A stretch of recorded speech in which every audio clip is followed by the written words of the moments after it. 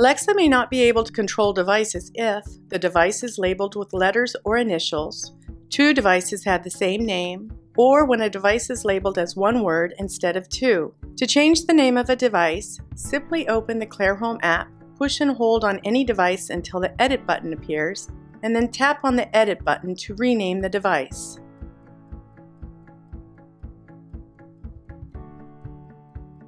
Alexa, turn on entry light. Sorry, I didn't find entry light. You will need to rediscover devices in the Amazon Alexa app for the new device name to be recognized. Device discovery generally does not take longer than 20 seconds.